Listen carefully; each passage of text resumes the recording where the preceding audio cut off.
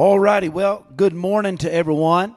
And it is Wednesday morning, and April the 8th, and praise God for another beautiful day that He's given us, another opportunity to be back with you by live stream this morning, and for our Bible study. Now, we're doing things a little bit different in our Bible study, and so Pastor May is going to come just in a moment after prayer time, and he's going to share with you Bible study on the Last Passover.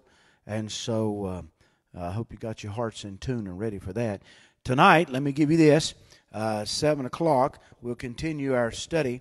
We're actually studying through the book of Exodus, but we've detoured just a little bit to the offerings. We last studied in the book of Exodus on the brazen altar. And we have took a detour to study some of the offerings that was offered at the brazen altar. And tonight we'll talk about the drink offering and the peace offering. So you join us this evening at 7 o'clock for that. And good study of the Word of God. Always good to study the Bible. And I hope you've been reading your Bible and staying faithful to prayer and Bible study, how important that is in the life of a Christian, especially in the day in which we live. And we need to continue to pray and seek God's wisdom and guidance. So, with that in mind, let me go over a few things, and we're going to have prayer time. So if you have a prayer request this morning, I want you to put that up on the Facebook here, and I will try to catch it and add it to our prayer list. Let me give you some announcements in the way of announcements this evening. Besides the Bible study, at 5:30, Pastor Mays will be having teen service, and that's right here, live stream on Facebook. And then tonight at 6:30, you Master Club, children, parents, you grandparents, you get your children, gather them up at 6:30. This evening, Pastor Mays is going to be doing the resurrection eggs, and a great lesson for the young people there. That's at 6:30 tonight. So keep that in mind. And then, of course, our Bible study at 7. So all those events you can be able to tune into. Friday, we have our prayer time. We've been doing that live stream. This Friday will be Good Friday. So you join us at 6 o'clock on Friday. And then Sunday, some things we're going to do Sunday, 7 o'clock in the morning, 7 a.m. It's Easter Sunday. We're going to be here doing a short sunrise service for you just to honor the resurrection and share some scripture and maybe sing a song, whatever the Lord leads us to do. That is at 7 o'clock on Sunday morning. And so you plan to join us. Get up early and join us Sunday morning. Then also Sunday at 11 a.m., myself and Pastor Mays, and we'll be bringing you a message from the Word of God concerning the cross and the resurrection. So you join us Sunday for our live stream. Now, we're going to have no services Sunday evening. It's Easter Sunday, and I'm going to be going to see my dad and a few things going on there. So we've decided just to forego the evening service on Sunday due to the fact it's Easter. So spend time as best you can with your family. I know things are running a little different, but praise God for His goodness. Okay, I see a prayer request here for Harvey Stepp. He has now been taken off the ventilator, and so continue to pray for Harvey Stepp. He was in the accident, and he suffered a heart attack, I believe it was, but you continue to pray for him. That is Ashley Harvey's stepfather, and so remember them today. Also, let's pray for the folks on our prayer list. You received a prayer request this week for Joe Colombo in Pittsburgh in the hospital. So remember him. Continue to pray for John Barber today, and pray for his soul and pray for his health as well. I want to remember our lost people. I know there's people on your heart and mind you're praying for to be saved. Continue to pray for revival in our land, as we thus need revival. And I believe we're seeing the makings of revival, even in the day in which we live. Pray for the families that lost their loved ones this past couple weeks. The Dickerson family, Short family, remember them. And yes, pray for Cole and Lily and his family, the loss of his dad. Pray for them today as well. And let's remember other requests that I see here on our prayer sheet. Michael and Cheryl Cruz, pray for them today. Of course, pray for the church and in this difficult day.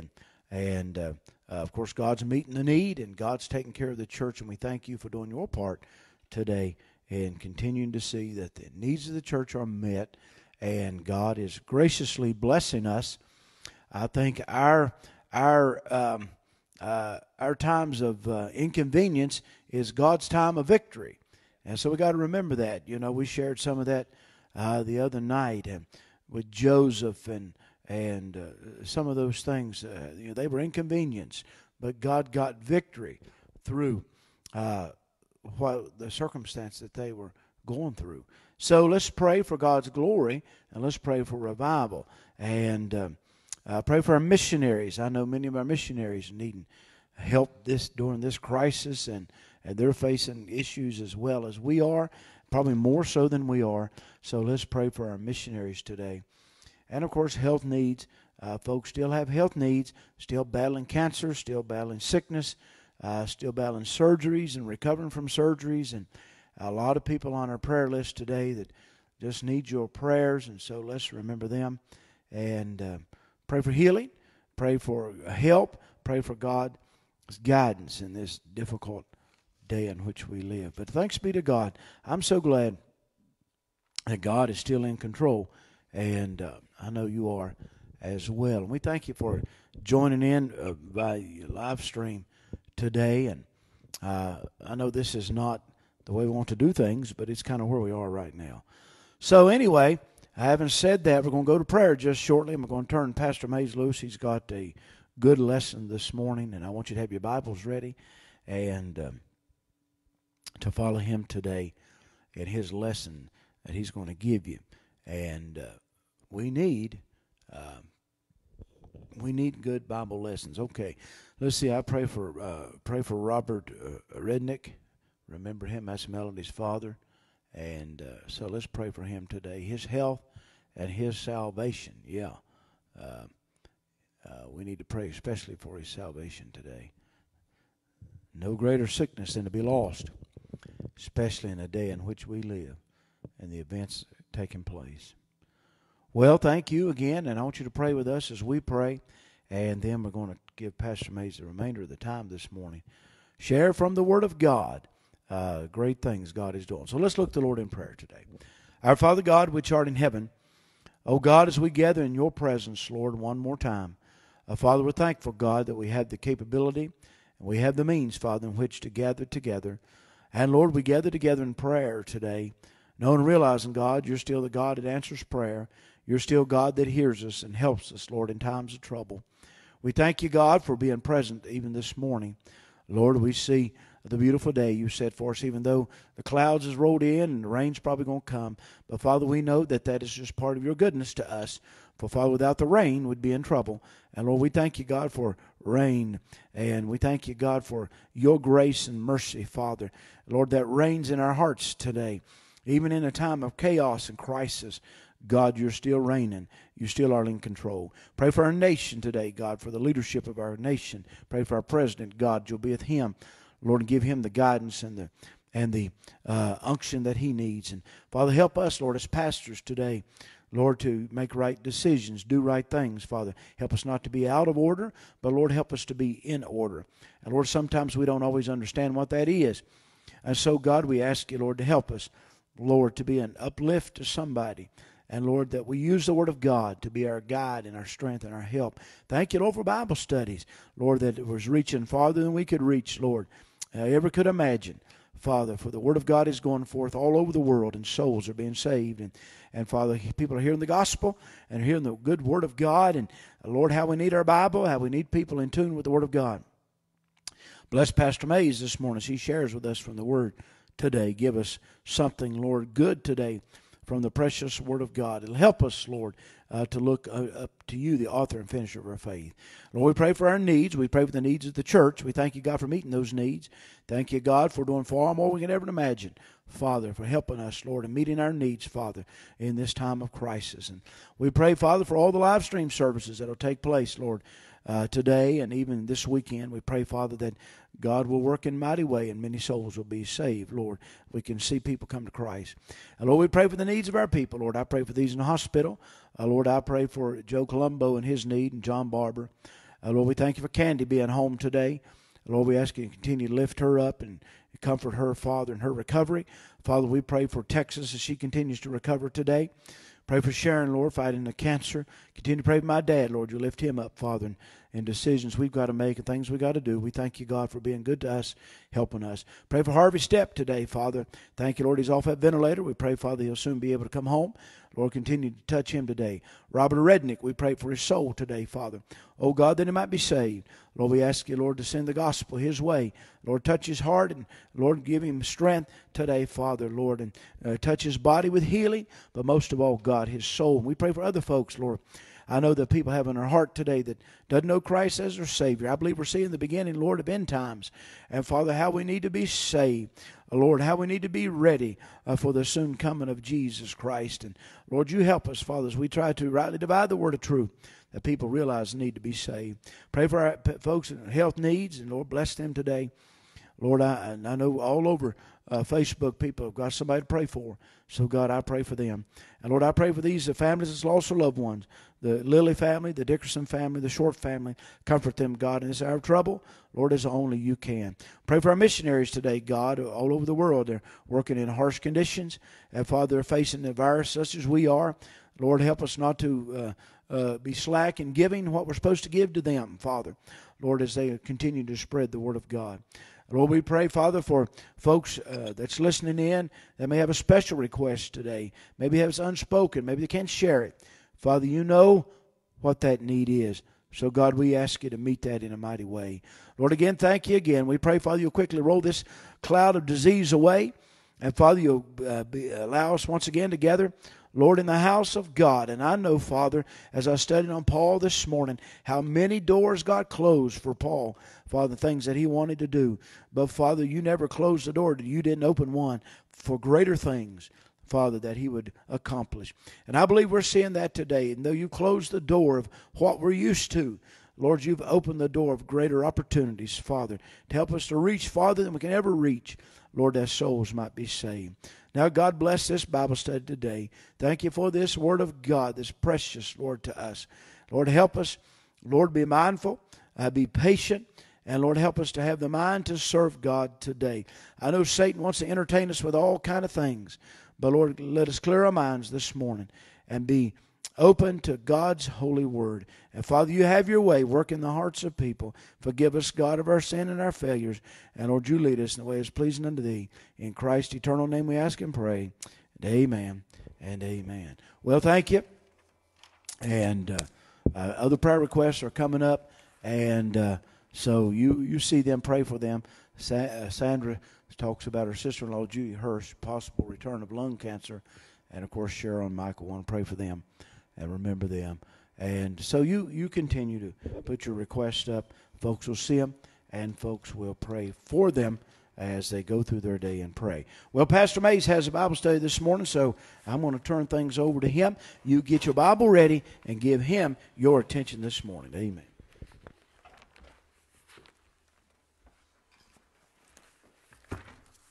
All right, good morning. Good to see everybody this morning. Well, I can't see you, but I see you, your name on the screen, so that's as good as it's going to get.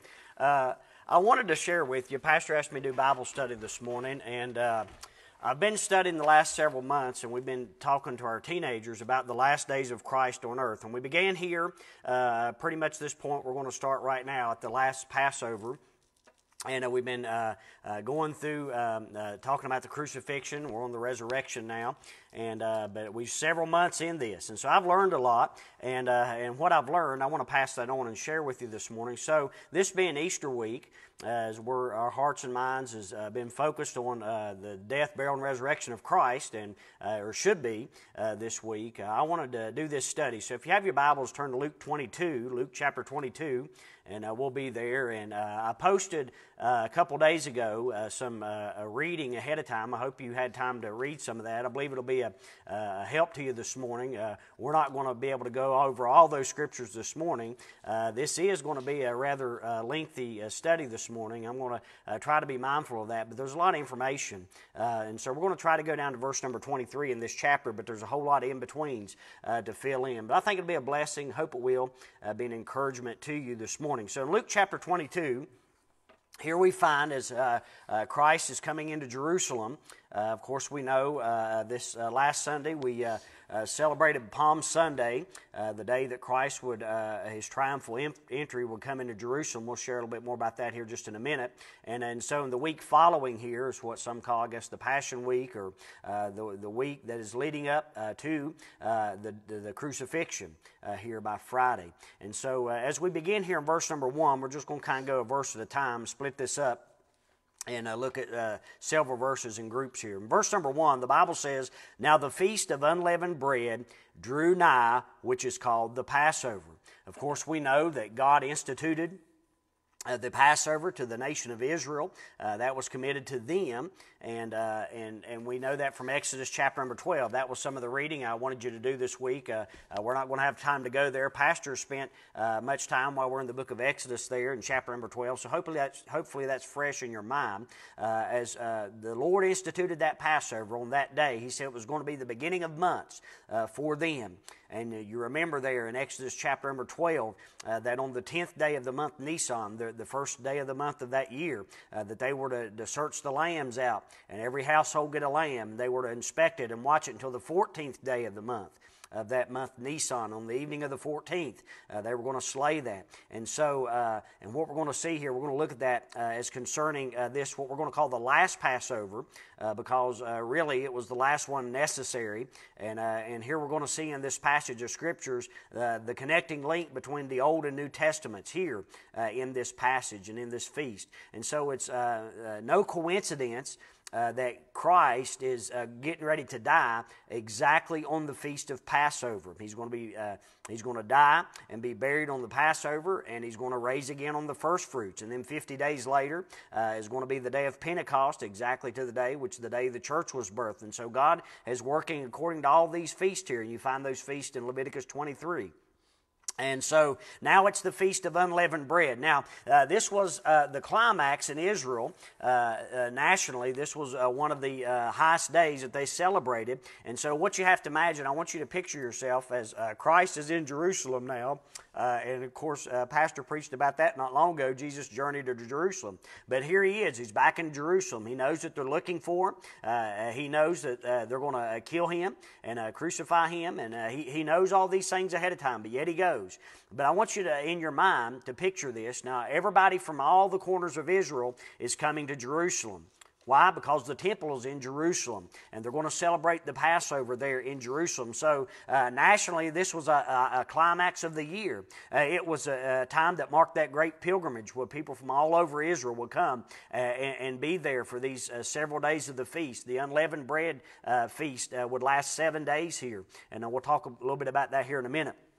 And so this is what time it is. Now, John and Matthew gives us a little bit exact time here, what we're getting ready to read. And when we get to verses 2 through 6, we're going to read about the betrayal of Christ, or the beginning of that plot. And so He's going to tell us during that week when it began. So understand this, we're in the week now. On Sunday, beginning that first day of the week, here's where in this story that Christ rode in on Palm Sunday is what we call it. And they was crying Hosanna to the King. But now the Bible says here the Feast of Unleavened Bread drew nigh, which is called the Passover. And so if I'm just going to read some of these verses this morning. John 13:1 says, "Now before the feast of the Passover, when Jesus knew that His hour was come, that He should depart out of this world unto the Father, having loved His own which were in the world, He loved them to the end."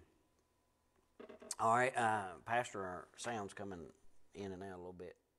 Give me a little bit of speaker over there. Okay. It's blue. I'm trying to adjust the sound right here. Give me a second.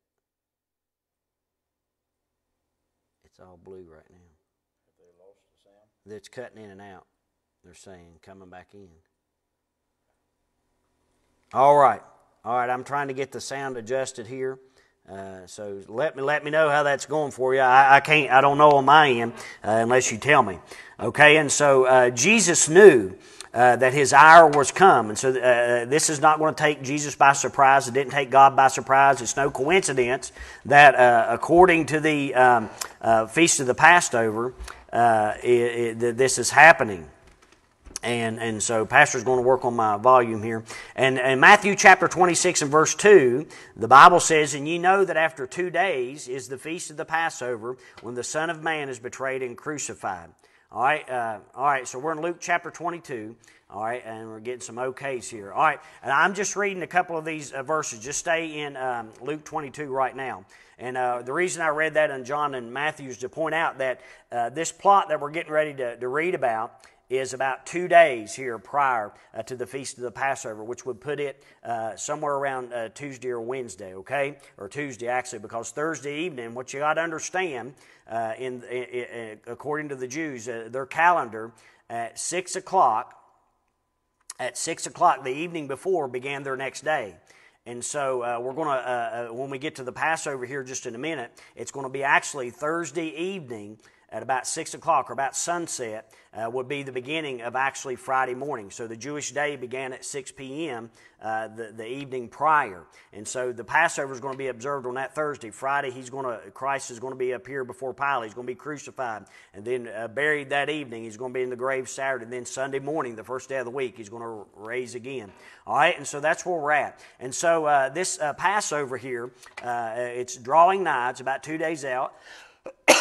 And Jesus has just given his disciples of course, the Olivet Discourse in Matthew 24 and 25. You read about that, and so we see that. And so this marked a great pilgrimage. Everybody coming to Israel or to Jerusalem during this time.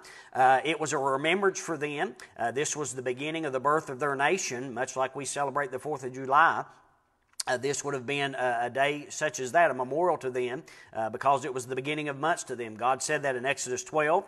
And it also brought hope for the coming Messiah, because the Passover lambs and all these lambs pointed future.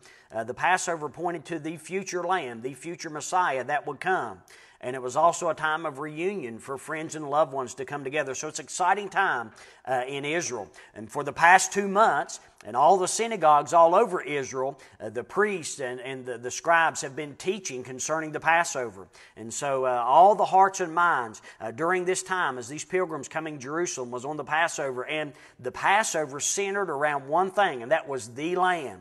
And so if there was ever a time that Israel should have recognized the Messiah. And it's no coincidence that God allowed Christ to die on this time, because it was significant here during this Passover feast that all of those lambs of the Old Testament, all of those sacrifices and all those Passovers observed in the years and centuries past, all pointed to this one particular time when Jesus, as John would say, "Behold the Lamb of God which taketh away the sin of the world." And this is why we're going to call it the final or the last Passover. And we'll talk about that here just in a minute. And so understand that's what's going on. That's the background. Now with this Feast of Unleavened Bread, what would have happened is the evening before it began, that every house there in Israel, they would take a candle in the evening and they would search all of the dark corners of their house, and they would make sure that there was no crumb or no piece or no portion of any leavened bread in the house. And God told them to do that. You can read about that again in Exodus chapter number 12.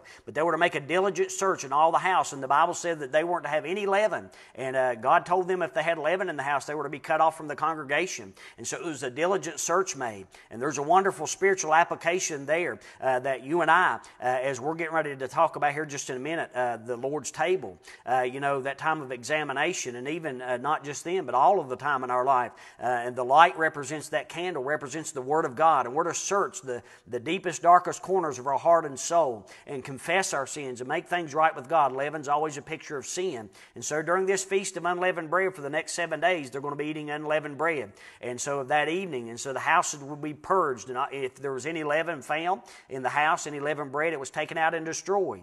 And also dealing with our sins. If there's sin in our life, we need to get it right with God. We need to take it out, confess it and forsake it and destroy it, as it were, and get it under the blood of Christ and search it out by the Word of God helps us do that. And so that's what's going on here in verse number 1, the approaching feast. Now, I want to give you a little bit more insight about the timing of this and God's timing and God's Word. And as again, I said, this is going to be a little bit of a lengthy study, but I'm going to try to share some good things that's going to help you understand what's going on in the background to know the Bible and understand that the Bible is the living Word of God and that God knows exactly what He is doing. His timing is perfect.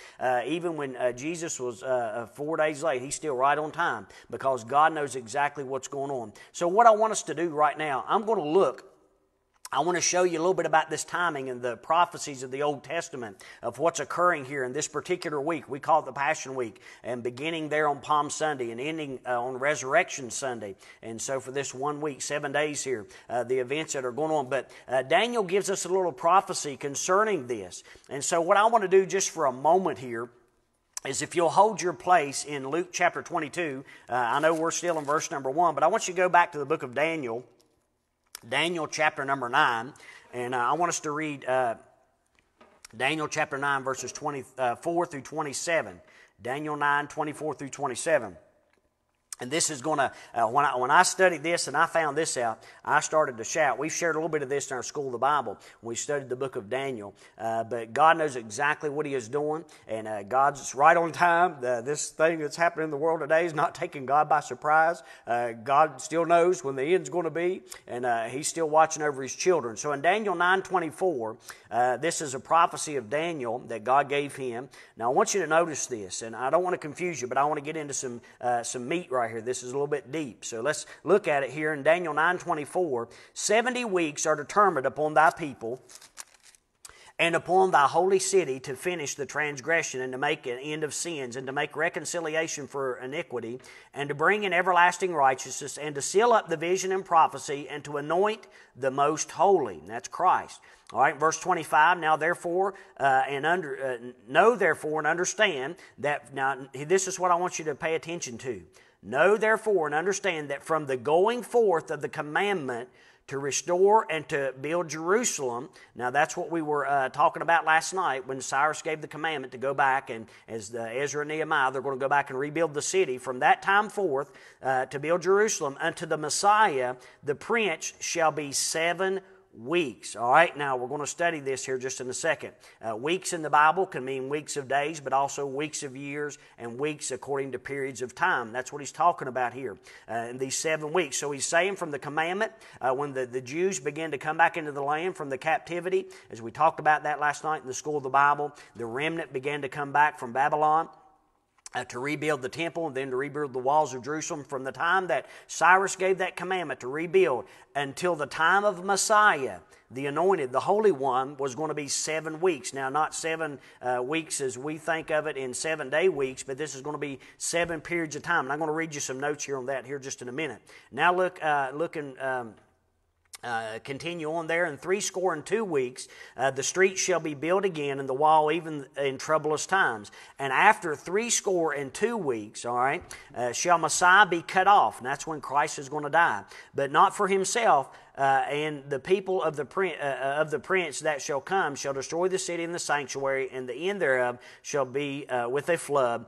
And to the end of the war, desolations are determined. All right, and so there's some prophetic significance here going on. And the reason we read that here, if you'll just, I'm going to read you some notes that I have here on that portion of Scripture and how it deals with where we're at in Luke 22 and these the days concerning Christ. So there's prophetic significance. Daniel tells us it's going to be a period of 7 weeks, but understand that it's not a period of weeks as we know it. So there's going to be, Daniel will go on, he talks about there in that first verse in 24, 70 weeks, all right?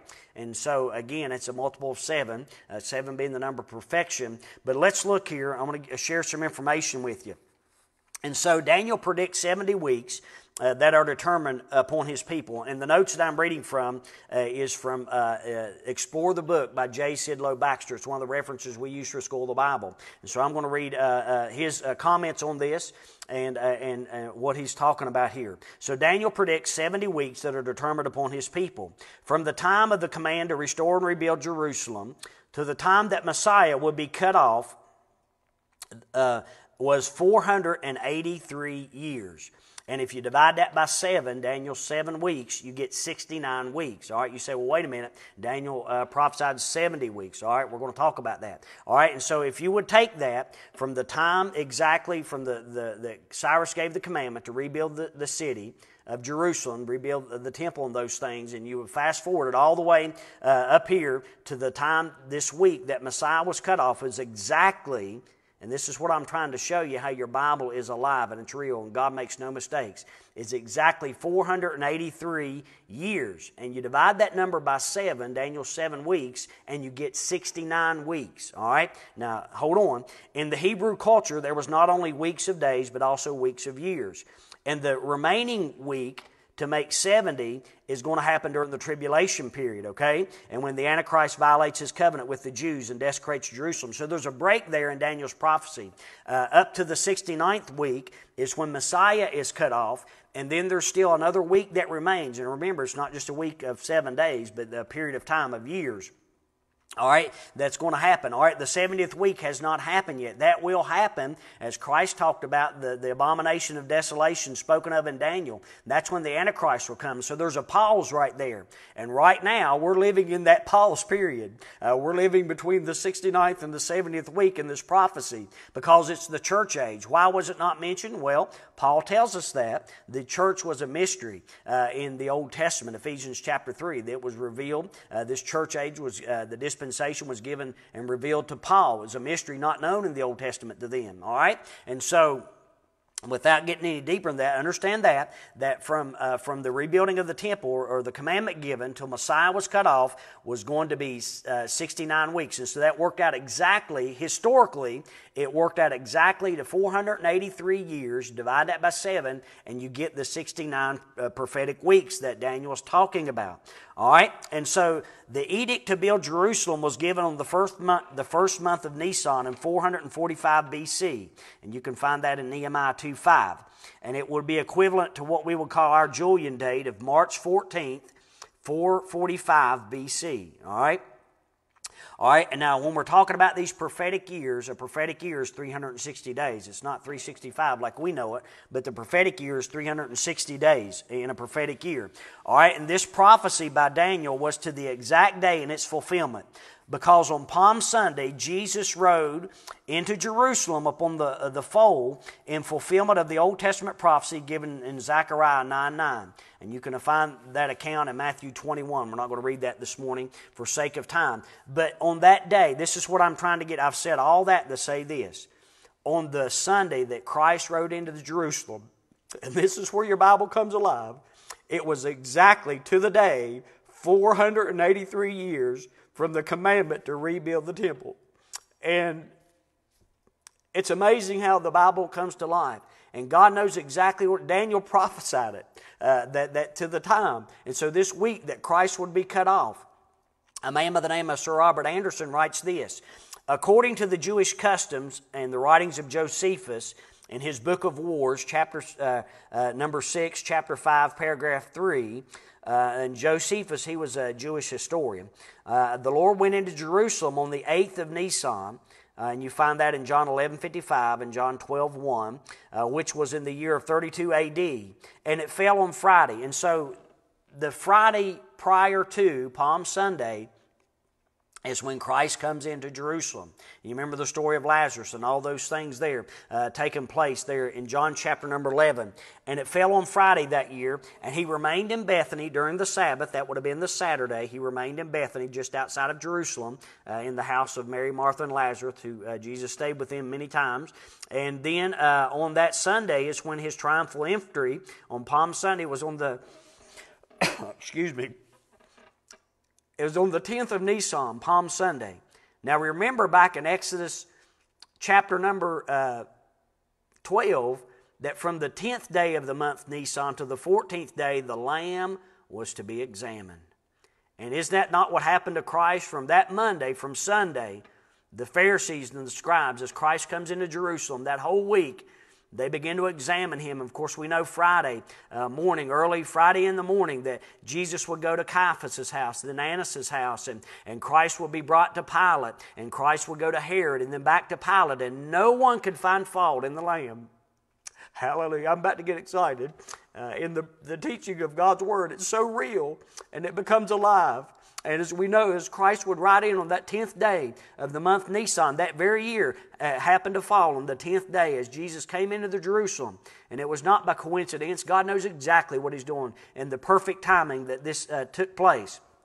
And so we see, and if you do the math here, and would have been around the Julian date of April 6th of 32 A.D., and so if you take into consideration what we said in 445 B.C., from that March 14th, 445 B.C., the edict was given to build Jerusalem, and then to April 6th, 32 A.D., is exactly 483 prophetic years, all right? And when you break that down and you divide that 483 by 360 for the days in a year, you get exactly 173,880 days.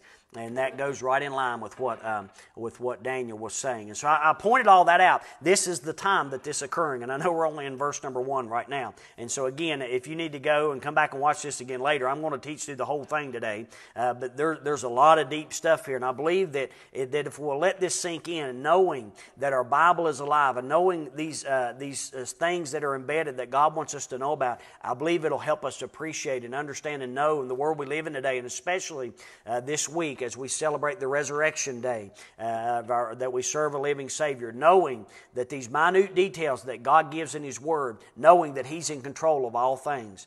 All right, and so we see that's the time it's happening. That's the background for these final days of Christ here on earth. In Luke chapter number 22 as we begin that. Now let's look in verses 2 through 6. We're going to read verses 2 through 6, and we're going to see the plot that is going on. Now Jesus is in Jerusalem, and he's rode through on Sunday, and that infuriated the Pharisees. You remember they rebuked him for the people crying out and saying, "Hosanna, blessed is the Son of David, he that cometh in the name of the Lord." They're infuriated by this. They're angry, they're mad. And because they're giving Jesus recognition as the Messiah, as the Christ, the Son of God. And that infuriated them. And so now look in verse number 2. And the chief priests and the scribes sought how they might kill him, for they feared the people. All right, and so they're furious. And so they want to kill Christ. They want to do away with Him. And is not that what the world wants to do today?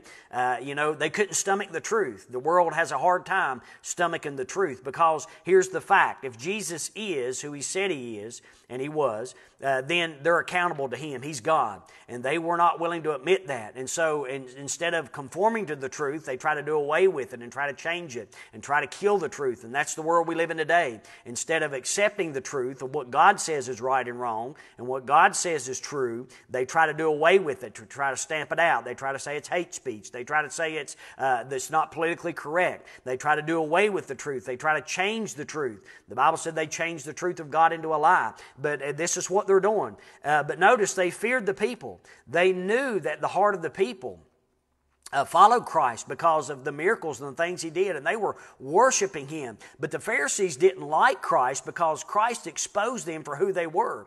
They were corrupted. They were ungodly. The people up until that point looked up to these Pharisees. They were the religious leaders. They held a pious position, and they held their position by political corruption and power over the people, and they kind of held, as it were, the people under their thumb. But Jesus came onto the scene, and He knew their hearts, and He exposed them for what and who they were. And so they hated Him, and so they wanted to do away with Him. Now I want you to notice verse number 3 here. Then entered, look what the Bible says, Satan into Judas, and surnamed Iscariot, being of the number of the 12.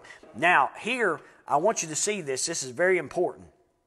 Satan himself enters into Judas Iscariot to hatch this plot. All right, and so the chief priests, the scribes, the religious crowd, they are looking for means by which they can kill and get rid of Jesus. They're afraid of the people. They don't know how to accomplish this, and no doubt that Judas gets word of this, because this wasn't something hid, but they knew that the Pharisees hated Christ, and so Satan himself enters Judas. Now I want to stop and point this out.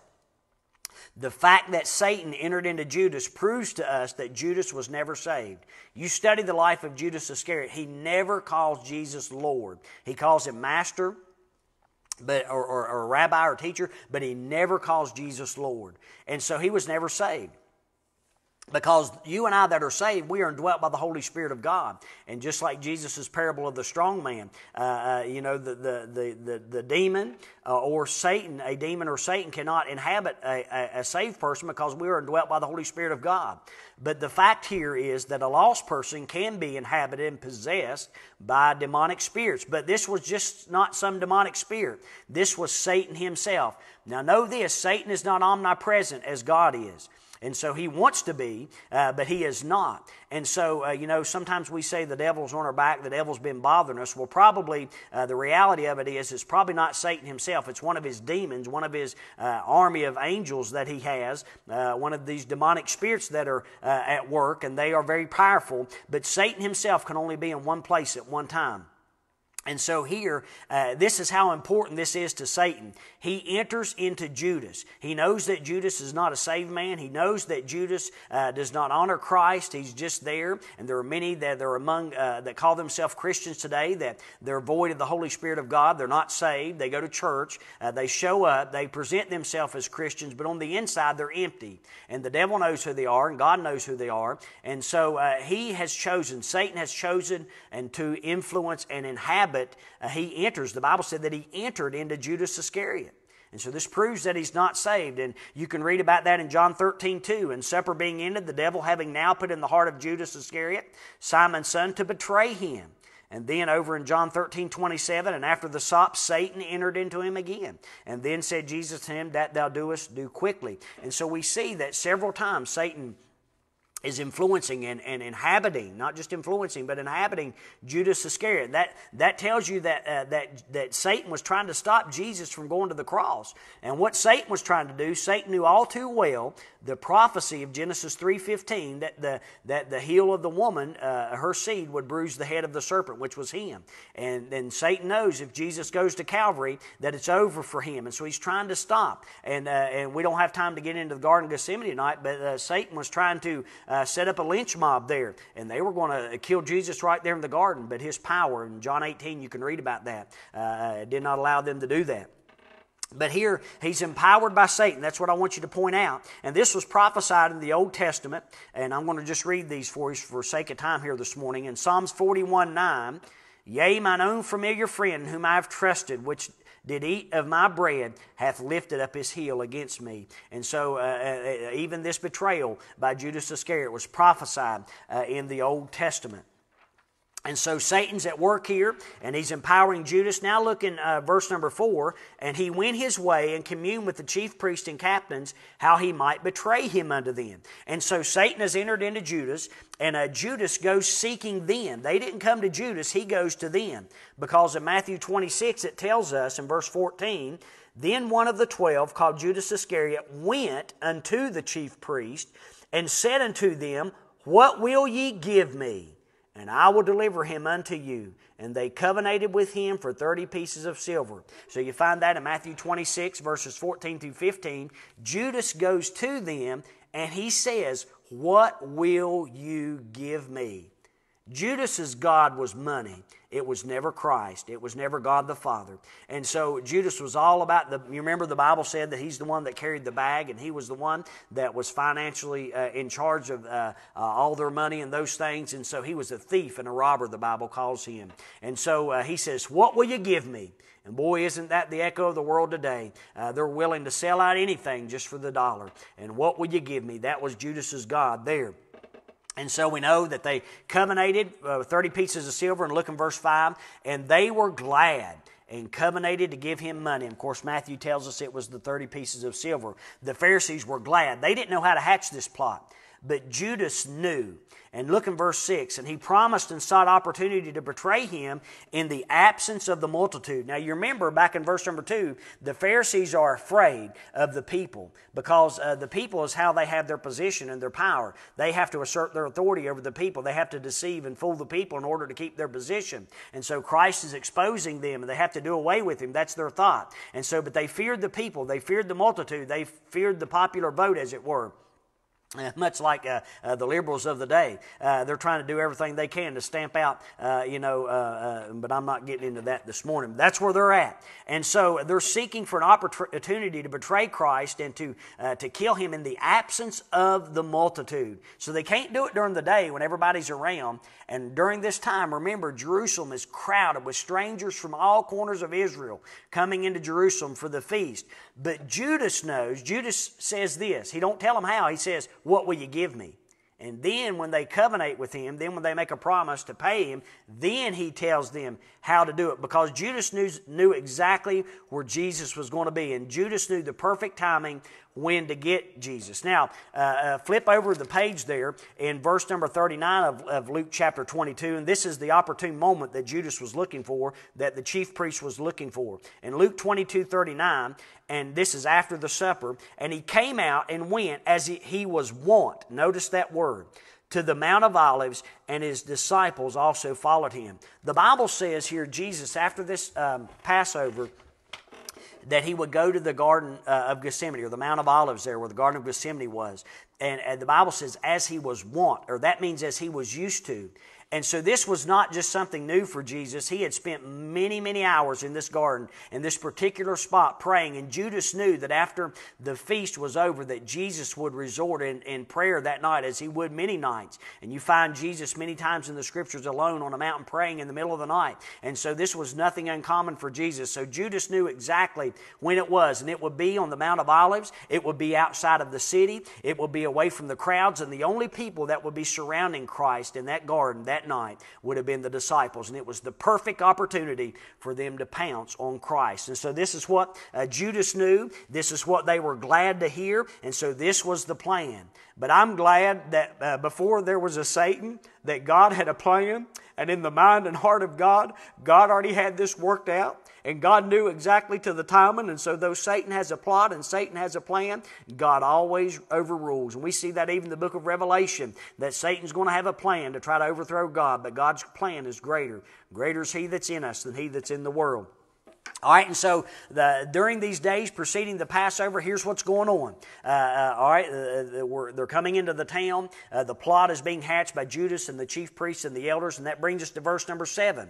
All right, and then came the day of unleavened bread when the Passover must be killed.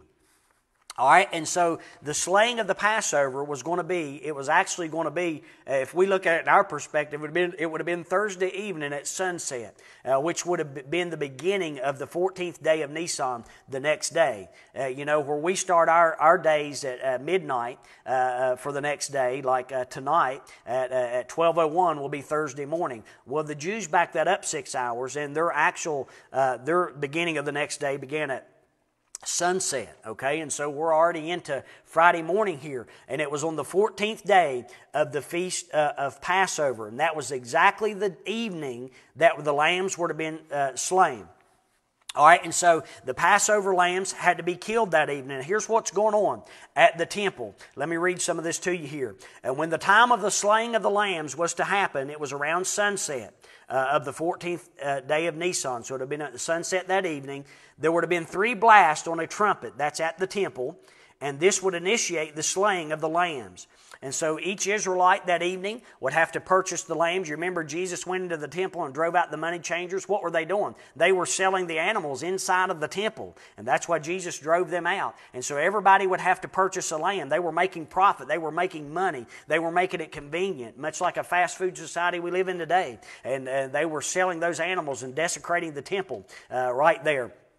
That's why Jesus would drive them out of there. But what's happening? Every household, every member from every household, usually the head of the household, he was responsible to go and bring the sacrifice the perfect lamb, and he was to bring it to the temple that evening in Jerusalem, where each lamb, each household would have to offer their lamb and slay the lamb. And so this is what's going on. So at sunset, there would have been 3 blasts on the trumpet. This would initiate the slaying of the lambs at the temple. And so there was a procession of all of these households represented in Jerusalem. They were coming with their lambs to be sacrificed there that evening. And so the initiating priest, one at a time, they would come, and one of the priests would be killing the lamb, and then another would catch the blood in a golden cup, and then there was a procession of priests, and they would pass that cup down to the altar, to that brazen altar. That pastor's been talking about, and they would pour that blood out at the base of the altar, and that blood being shed was the significance of that. The Bible said in Leviticus 17 that the life of the flesh is in the blood, that little innocent lamb had given his life and his blood. And as that blood was poured out, they would begin to take those lambs, and then they would fillet the lamb, or they would skin it. And then they would take the inward parts, or the inside parts, and they would burn them. And the lamb would be prepared. And after the lamb was, the blood was shed, and after it was skinned, and after the blood was offered, and after the inward parts was burned upon the altar there, then that lamb would be given to that family. Now, this is where there's a blessing here. Now, you remember, I had you reading in some of the required reading before this, Psalms 113 through 118. All right, and the reason I did that, there's significance here, because they're called the Hallel Psalms in Hebrews, or that word translates into our Hallelujah Psalms. And so, while this was going on, there would be Levites at the temple. During this time, they would be singing Psalms 113 through 118. Now, that's going to come into significance later at the supper as we get to this. And again, this is going to be a little bit of a lengthy study, but there's some good things here that I don't want you to miss. It's been a blessing, and my heart's ever thrilled to teach it this morning. And it's a joy what I've found out, because it's made the Bible become so alive. And so can you imagine, get this picture in your head. All of these people standing there with their lambs, and one by one, these lambs being slain, their blood poured out, and the smoke ascending from off of the temple. And I can't help but imagine, of course, Jesus sends Peter and John to go prepare for this Passover. And so they're in line there, getting the lamb and those things ready that they have to do. And Jesus would come into Jerusalem that evening. Can you imagine, as he descended down in Jerusalem, seeing the beautiful sunset there and the smoke arising from off the altar of all of those lambs that were being slain?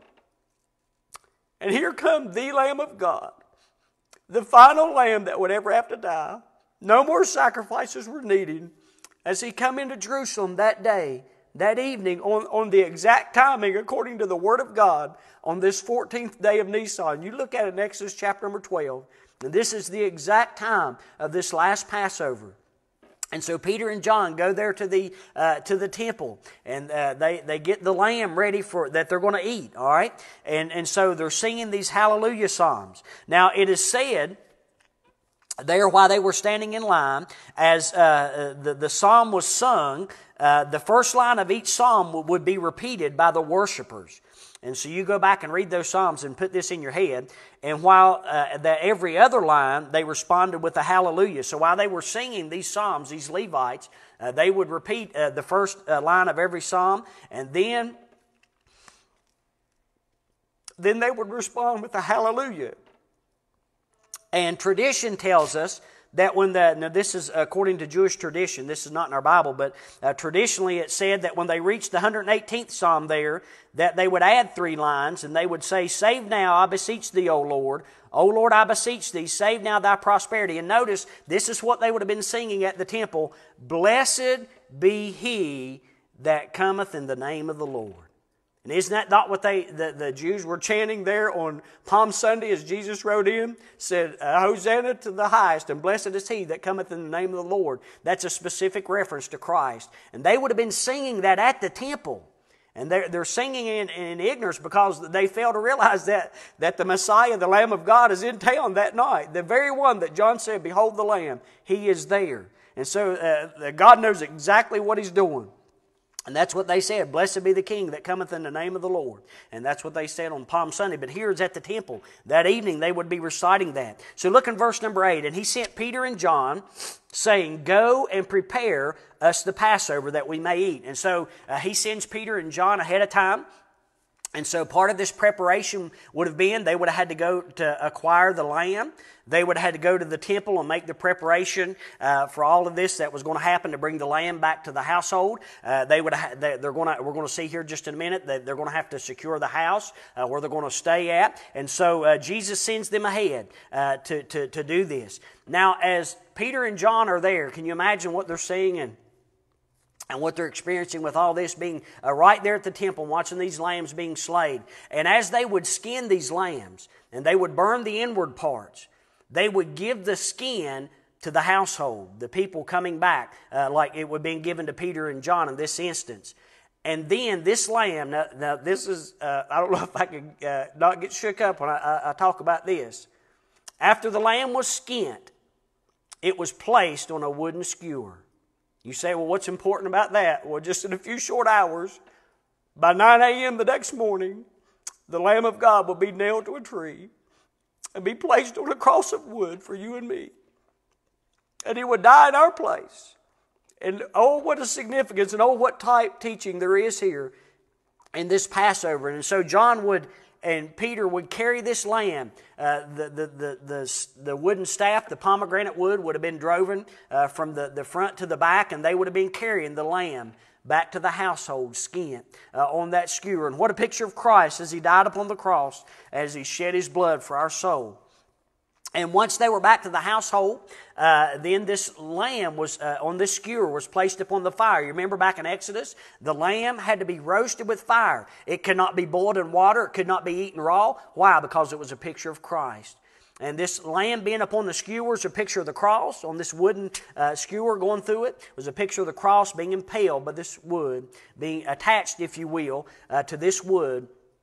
And then the lamb itself had to be roasted with fire. The fire is the symbolic of the judgment of God. And that's exactly what Christ did for us. He took the full wrath of God upon the cross. He took your hell and He took my hell. Friend, if you're listening this morning, you listen to this message and you're not saved, you need to understand what this week is all about. You need to understand why we're so excited and why we're rejoicing that this week we serve a risen Savior, but He died for you and He loves you and He'll save you today. And Jesus suffered your hell. You don't have to die and go to hell because Jesus suffered the wrath of God and the judgment of God for you and died in your place. And if you'll just believe and call upon His name, right now, where you're at, Jesus will save you. Amen? And that's why we're excited, because we realize what Christ did for us. It should have been us on that cross. It should have been us experiencing the wrath and the fire of God. But Jesus took the wrath of God without mixture and without dilution. He took the full wrath of God so that you and I could be saved. And what a joy and what a blessing it is to know as we study the Word of God. I'm going to do my best to finish this, but this is exciting stuff. I love to study the Word of God. I love to teach it. It's what God's called us to do, and it's such a joy and such a blessing. I have to turn the windshield wipers on here just a minute so I can see the Bible. Amen?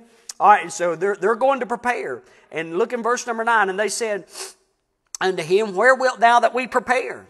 And let's read down to verse number 12 or 13.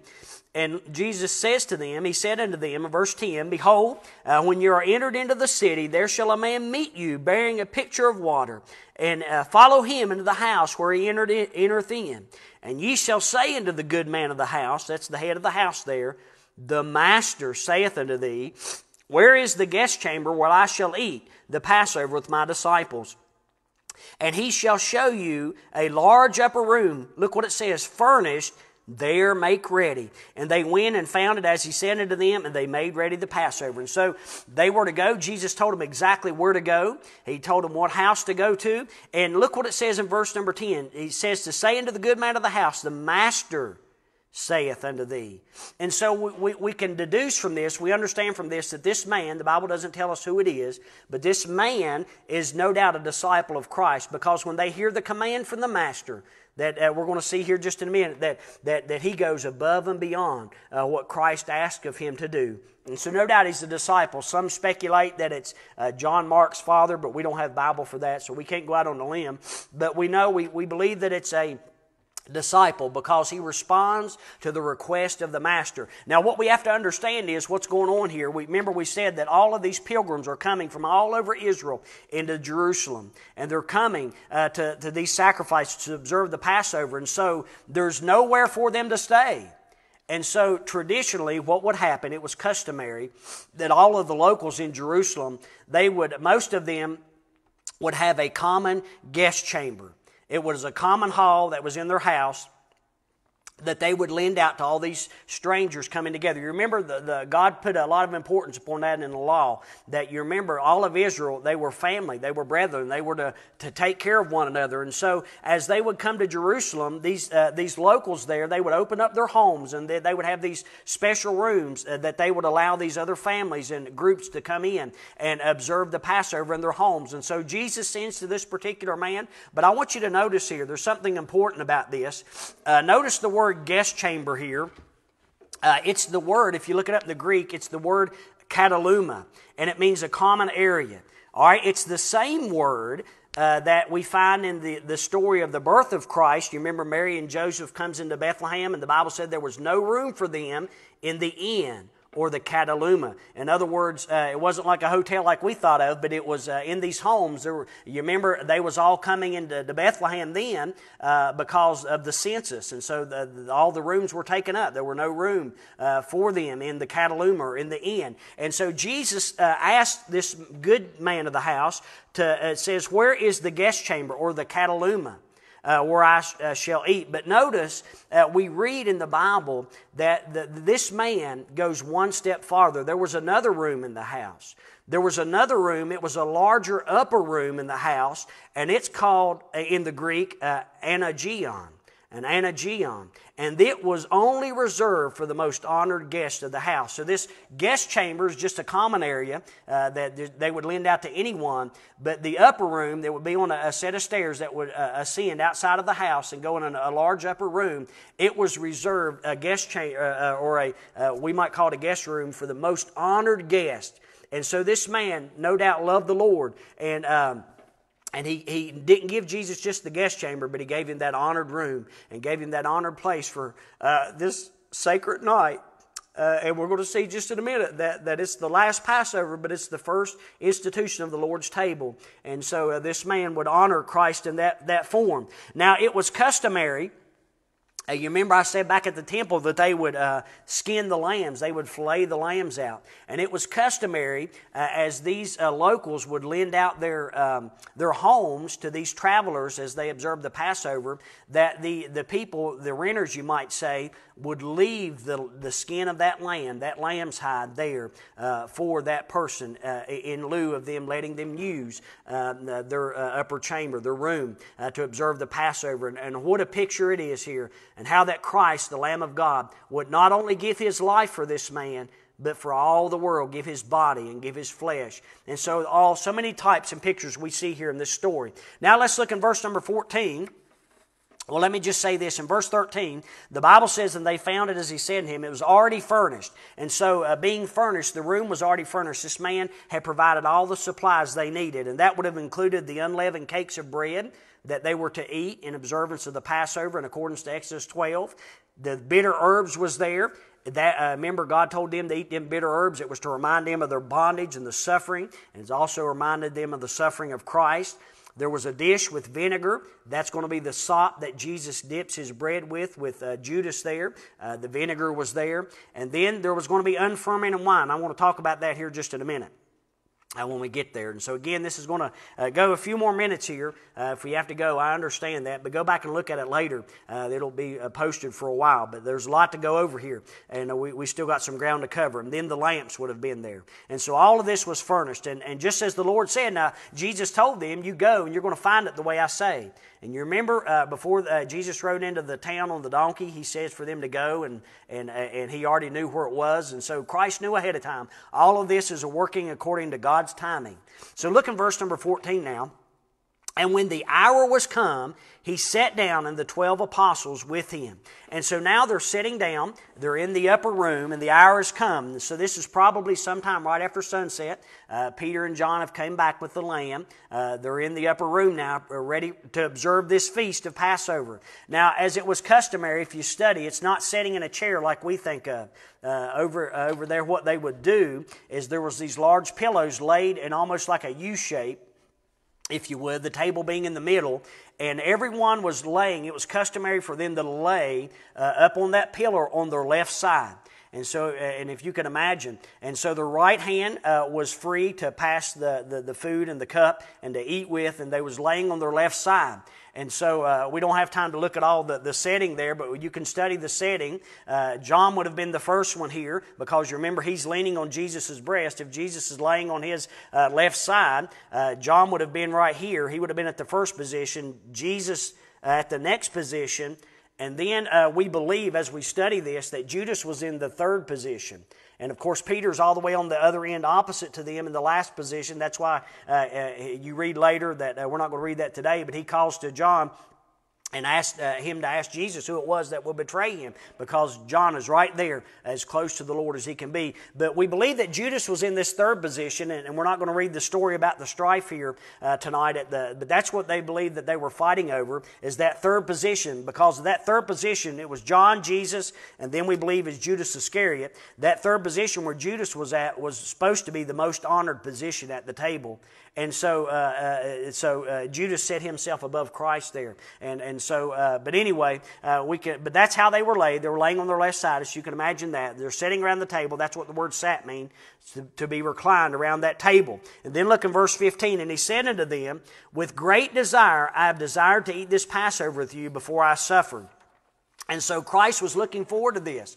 And because this was different than the other Passovers, the first one was back in Exodus chapter number 12, but this was going to be the last Passover, but it was going to be the first of the first ordinance of the church, the Lord's table. And so there's a connection here. There's a transition here. And so the Passover was given nationally to the nation of Israel. And that was under the Old Testament. And the Passover in the Old Testament, the observance of it, was looking to the future Lamb or the Messiah that would come. Now, as we're going to see this morning, that the Lord's table, when Christ instituted the Lord's table, we look back to the cross. We look to the final Lamb. They were looking future to the Lamb, but we look to the final Lamb. They were looking for the future Lamb. We look to the final Lamb, because it's in Christ. And both of these, both of the Passover and the Lord's table, was coming together right here at this one event, at this what we're going to call the Last Supper, the Last Passover. It was happening right here. And you got to understand that God has fulfilled the law in Christ, and all this Passover and all these types and pictures are fulfilled in Christ, and Christ is beginning to step into the New Testament here. So we see the Old Testament coming to an end, and that's going to end when Christ dies on the cross and the veil is rent in the temple. And then we see the New Testament, as Jesus is going to mention that here just in a minute. And he's going to give a new ordinance of the New Testament, all right? And so he's making them aware of his suffering. He says in verse 15, he said, with desire to eat this Passover with you before I suffer. And so Christ this whole time has been telling them he's going to be crucified, he's going to suffer, he's going to rise again the third day. But later, because of panic, they're going to forget that. They neglect that. They fail to remember that. All right, and so Christ is telling them that. But understand this, there's a transition going on here. We're coming to the end of the Old Testament and the beginning of the New Testament.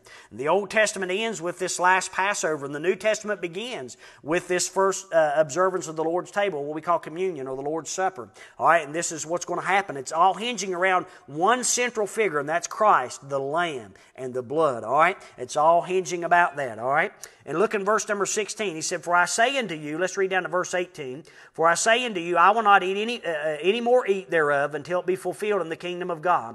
And he took the cup and gave thanks and said, "Take this and divide it amongst yourselves. For I say unto you, I will not drink of the fruit of the vine until the kingdom of God shall come."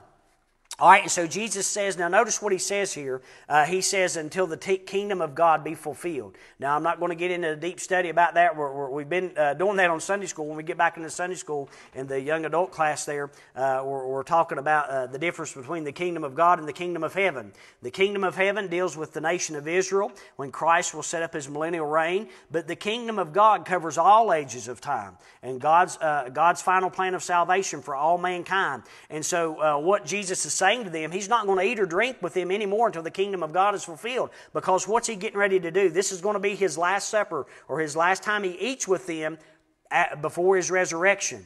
But now we know after the resurrection in Luke 24, he's eating with his disciples. And in John 21, he's eating with them. And so it's been fulfilled. He said it is finished on the cross. But this is going to be the last time that he has fellowship with them, his loved ones, his dear ones that he loved. The Bible said he loved them to the end in John 13:1 there. It's going to be the last time of fellowship he has with him before the agony of the garden, before the trials and the cross and his death and all the things he's going to face in the next few hours of his life. This is all leading up to that. And so this is a time of fellowship. This is the last time, as it were, of peace and relaxation and rest and being around his own before he's going to be forsaken by them all, before he's going to be all alone and endure the agonies of the cross. And so this is why Jesus has looked forward to this, and he's looking forward to establishing his church here. And I do want to point this out. Notice what Jesus says in verse 18. He said, I will not drink of the fruit of the vine. Now, I'm going to mention this, and it may upset some people, but that's okay. But you cannot tell me that Jesus was drinking alcohol and Jesus was drinking wine. It does not, Jesus, and what he's about ready to present and picture here, he's not going to use an alcoholic drink that causes broken homes and broken marriages and broken lives and deaths and all so much suffering to represent his precious blood. So don't tell me that. And the Bible says, if you go back to verse 20, Proverbs 21, 20 and verse 1, wine is a mocker and strong drink is raging, and whosoever deceived thereby is not wise. But notice Proverbs 31:4. Write this down and look at it later. Proverbs 31:4.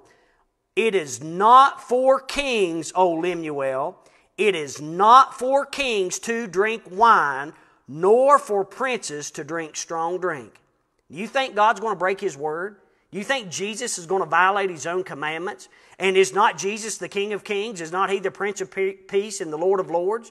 He is. And so the Bible says it's not for kings to drink wine, nor for princes to drink strong drink. And so Jesus is not going to drink alcohol here in the wine. It's unfermented wine. It's been diluted with water. It's not turned yet. The Bible said don't look on the wine when it's red and turning. So this is unfermented wine. This is the fruit of the vine. And so how dare we think it's okay that we can use alcohol to represent the precious blood of Christ without spot or without blemish. A drink that has been responsible for the ruined lives of many people, the ruined homes, the ruined lives of children and husbands and wives, and many other things that the evil spirit of alcohol and the drink of alcohol does. God forbid that we should associate the precious blood of Christ with something so vile and so ungodly, and what Christ is trying to represent here. And so you'll never convince me otherwise, but amen.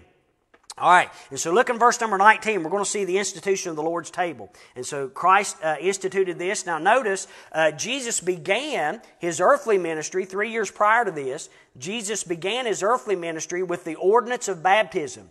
Now what two ordinances does the Lord give to the local church? Well, the first one's believer's baptism, and the second's the Lord's table. And so Jesus began his earthly ministry in identifying with us and gave the ordinance of baptism. And so now, at the end of his earthly ministry, as he's beginning to complete the work of the Father and go back to heaven, he's ending his earthly ministry with the second ordinance as he's given to the church, which is the Lord's table. And of course, let's read verses 19 and 20, familiar passages of Scripture. And he took the bread, and he gave thanks, and brake it, and gave to them, saying, This is my body, which is given for you. This do in remembrance of me. And likewise also the cup after the supper, saying, This cup is the New Testament of my blood, which is shed for you. Now notice those two phrases in verse 19 and 20. In verse 19, his body was given for you. And notice in 19 and verse 20, he said, It's my blood which is shed for you. Notice that word for. It was in your place. Jesus gave His body in your place. Jesus gave His life's blood. That's the ultimate thing that Christ could give, His very life for you and I to be saved. His blood was shed for you and for me. And His body was given for you and for me. And of course, we see the broken bread here is a picture of Christ's body as we celebrate the Lord's table.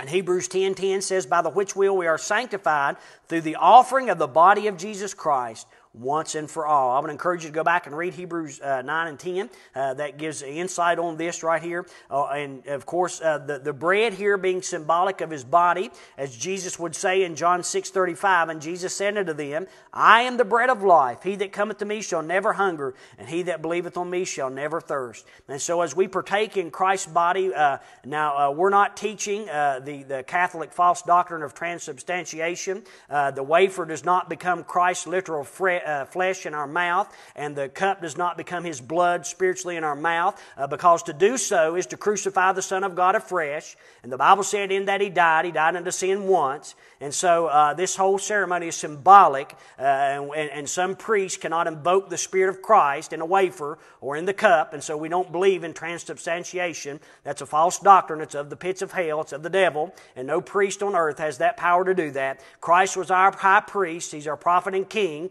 and once for all forever He offered His body. And this bread that we partake of is picture. It's symbolic.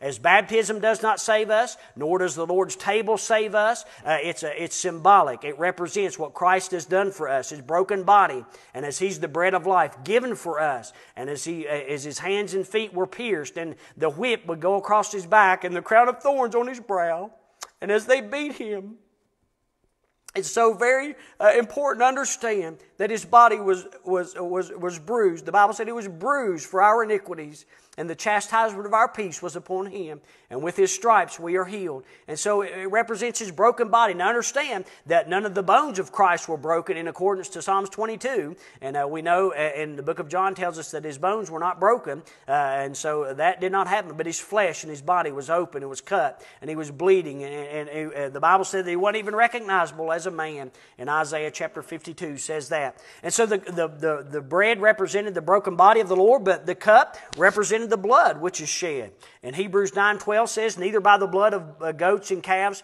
but by His own blood He entered once into the holy place, having obtained eternal redemption for us. And of course, Hebrews 9:22, later in that chapter, said, and almost all things are by the law purged with blood, and without the shedding of blood is no remission.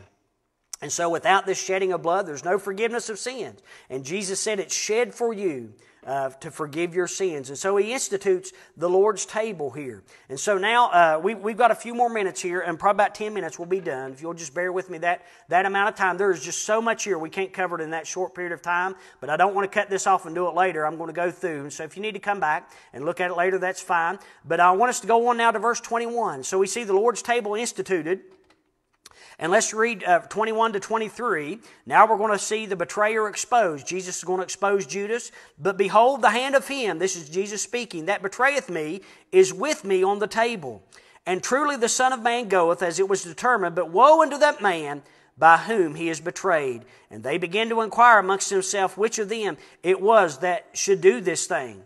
And what I want you to do now is, if you'll go on over to the book of John and flip over to the book of John, we'll go from there in chapter 13. In John chapter number 13 and verse 21, and this goes along with what we just read in Luke 22, and we'll be here in John 13. And I want to read down to verse 31 here. And what's happening here, it gives you more of an insight. Because there's so many things happening right now. And you know, we just read over this and we skim over it, but there's so much there. And I'm just scratching the surface of it. But there's so much depth here that we need to get. But look in verse 21 of John chapter 13. And when Jesus had thus said, He was troubled in spirit, and testified and said, Verily, verily, I say unto you, that one of you shall betray me. Then the disciples looked one upon another, doubting whom He spake. Now there was leaning on Jesus' bosom one of His disciples whom Jesus loved. Now that was John. You remember they're laying on their left side. So John is right here. Jesus is here. Judas is next to him. Judas has to be the next one because who does Jesus share the sop with? He shares it with Judas. So Judas had to be the next one. In that elevated position, he set himself above Christ. All right, and look in verse 23. Now there was leaning on Jesus' bosom one of his disciples, whom Jesus loved. We know that's John. And then verse 24, Simon Peter therefore beckoned unto him that he should ask who it should be of whom he spake. And so Peter, if you could imagine, across the table directly from John on the end, he's beckoning or motioning to Peter, Peter's motioning to John to ask Jesus who it is. And then verse 25, he then lying on Jesus' breast saith unto him, Lord, who is it? And verse 26, Jesus answered, He it is, to whom I shall give a sop when I have dipped it. And when he had dipped the sop, he gave it to Judas Iscariot, the son of Simon. Now look in verse 27, and after the sop, Satan entered into him. Now this is another time. See, 2 days earlier, Satan entered to him but as he went to the chief priest. But now again, Satan entered into him. Then said Jesus unto him, That thou doest, do quickly. And so he has to be the next one in line. Jesus shares the sop with him, and Jesus is speaking to him. The other disciples don't hear what they're saying. And so he has to be the next one beside Christ. And so no man at the table knew for what intent he spake this unto him. For some of them thought, because Judas had the bag, that Jesus had said unto him, Buy those things which we have need of against the feast, or that he should give something to the poor. He then, having received the sop, went immediately out, and it was night. Therefore, when he was gone out, Jesus said, Now is the Son of Man glorified, and God is glorified in him. And so this is what's happening. They're sitting at the table, and Jesus is burdened because he knows one of them will betray him, one of the pretenders. And boy, there's many pretenders today. You see, you can't pretend to be a Christian because God knows if you are or you're not. Jesus knew exactly what Judas was going to do, and so he sent him on his way, and he was filled with Satan. He was entered by Satan to go do his evil deed, and Jesus knew what was going to happen that night, and that's why Jesus told them to watch and pray. He knew that the forces of hell were moving that night. He said, Watch and pray that you enter not into temptation. He knew the devil was trying to keep him from going to the cross, and he knew he was trying to trip up the disciples. That's why Jesus told them to watch and pray, but they fell asleep. But now he's entered into Judas, and Judas leaves. Now the reason we're in John, I want to point this out to you. From John 13 to the end of John 17, we see the private conversation with Jesus and his disciples. The Gospel of John records more of the private conversations of Christ than any of the other Gospels. The Gospel of John does that. And so here we see this private conversation between Jesus and his disciples. Now, Judas has already left. And what we read about John 14, 15, and 16, about the coming of the Holy Spirit, about the mansion in heaven, about Jesus' high priestly prayer, and all those blessed things that we read in John 13, 14, and 15, and through 17, 16, 17, Judas is gone.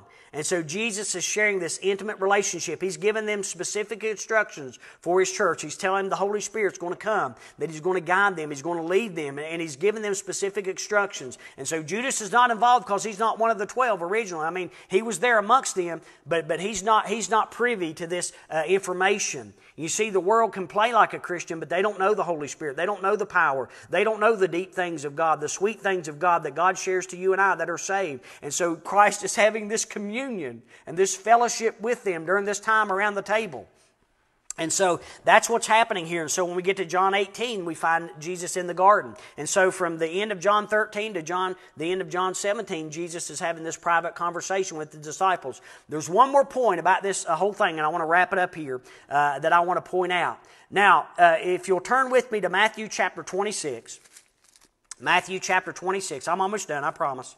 But there's just so much here, and I love to teach this, and this has been such a blessing to me, and I wanted to share it with you. And I'm going to end on a high note if I can. There's such a blessing in what I want to show you here. And this is one of the verses that I've read 100 times. Every time we do communion, we quote this verse. And until recently, and I started studying for these lessons for these teenagers, I overlooked many things about this. But look in Matthew 26 and verse number 30. And it says the same thing in Mark 14:26. But look in verse 30. And when they had what? Sung a hymn, they went out into the Mount of Olives. And Mark 14:26 says exactly the same thing. Matthew and Mark, so one tells us that after this supper was ended, after Jesus prayed his high priestly prayer in John 17, before he goes to the garden, the Bible said they sung a hymn and went out.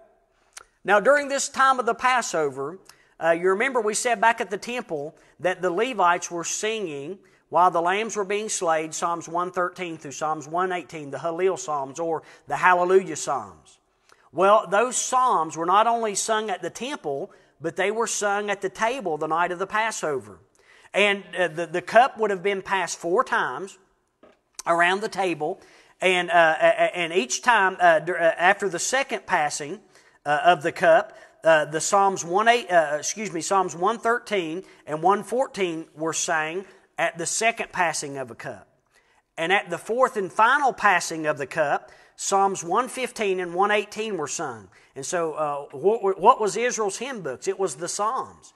And it was the Psalms. And so the very last song that Jesus sang before He went to the cross was Psalms 118. And Psalms 118, not by coincidence, but by the divine sovereignty of Almighty God, happens to be a messianic psalm. In other words, a psalm that has prophetic significance for the Lord Jesus Christ, according to the Lord Jesus Christ. And if you'll bear with me the time, I want you to, and we'll finish there, I want you to turn to Psalms 118. And I want you to tell me, I want you to see if our God does not know what He's doing. Keeping that in mind, they've passed the fourth cup. The Bible said they sang a hymn and went out. The last hymn, the last song they would have sang was Psalms 118. Jesus is singing this. It's a messianic psalm. It has all to do with this time that Christ, during this Passover. Now I want us to read, and there's some things I'm going to try to keep from shouting, but there's some good things. I want to read the whole chapter. But as you read this is why I was wanting you to read the Psalms, to get this in mind. I want you to picture Jesus with His disciples, this last cup being passed, Him singing this song. This is the last song that Jesus is going to sing before He goes to the cross. And this is what He's singing. Look at what it says in verse 1 of Psalms 118. Oh, give thanks unto the Lord, for He is good, because His mercy endureth forever. He's giving thanks to God. He knows what's getting ready to happen in a few short hours. He's going to be beaten. He's going to be forsaken. He's going to be ridiculed. He's going to be smitten. But He's saying, give thanks to the Lord, for He's good. Let Israel now say that His mercy endureth forever. Let the house of Aaron now say that His mercy endureth forever. Let them now that fear the Lord say that His mercy endureth forever. I called upon the Lord in distress, and the Lord answered me and set me in a large place. Notice what verse 6 says. The Lord is on my side. I will not fear what man can do to me. Here just in a few short hours, the depravity of man was going to come to a climax. Man and all his evil, wicked influences and deeds, all that he could do, he's going to crucify his Creator, going to spit in His face, going to mock Him. But the Bible says that the Lord was on Christ's side. He's not going to fear what man can do to me. The Lord taketh my part, in verse 7, with them that help me. Therefore shall I to see my desire upon them that hate me. And that's going to be true one day. It is better to trust in the Lord than to put confidence in man, because every man forsook Jesus, even His disciples. So his trust was in the Lord. Verse 9, it is better to trust in the Lord than to put confidence in princes. Jesus' trust wasn't in Pilate to let Him go. Jesus wasn't at the feet of Pilate begging for His life. He was in silence.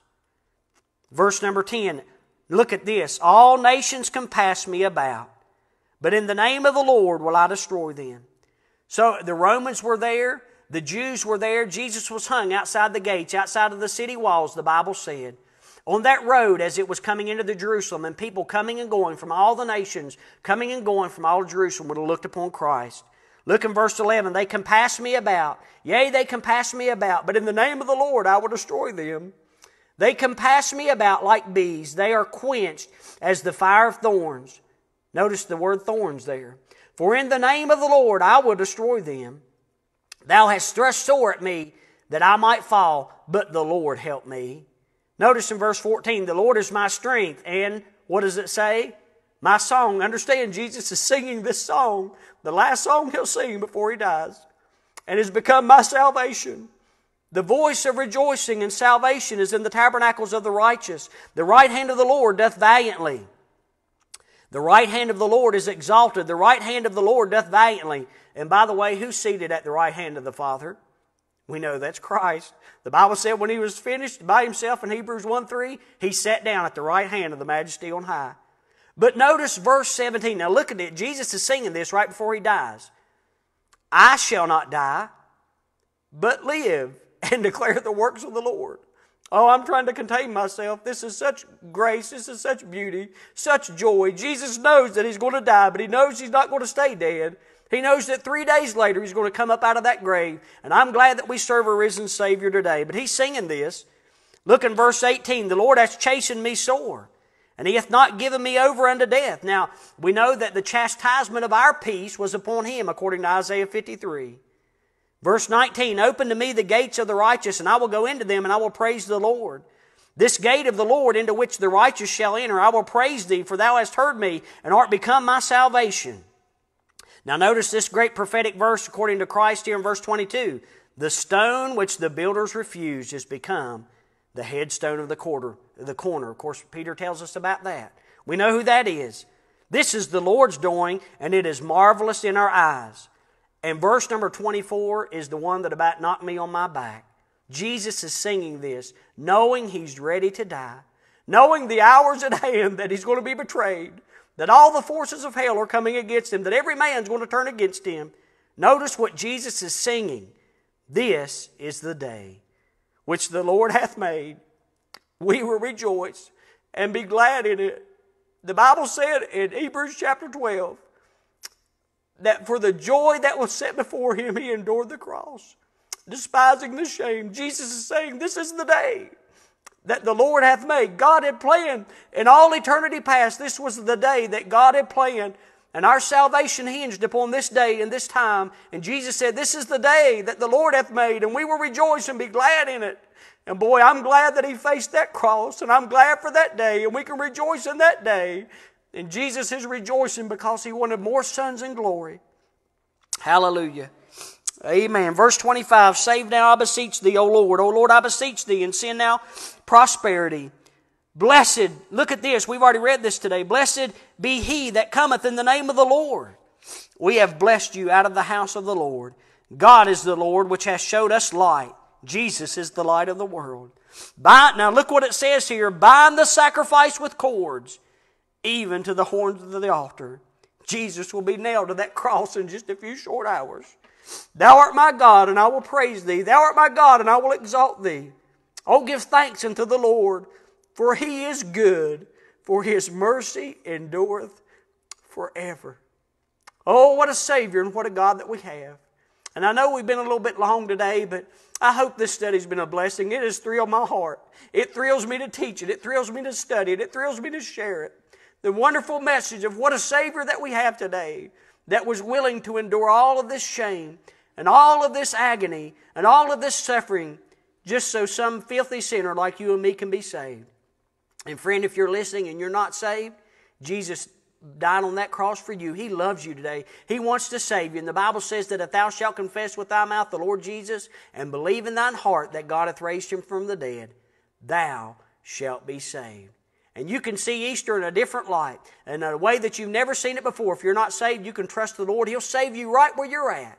Just simply call out to Jesus Christ. Believe that He died for you and you're a sinner, and ask Him to forgive you and come into your heart, and He'll save you right here. Now, if you do that, we'd like to let us know about that. So you contact us, and I thank you for being patient with me today and tuning in. And again, I hope it's been a joy and a blessing. Please share this on your Facebook post.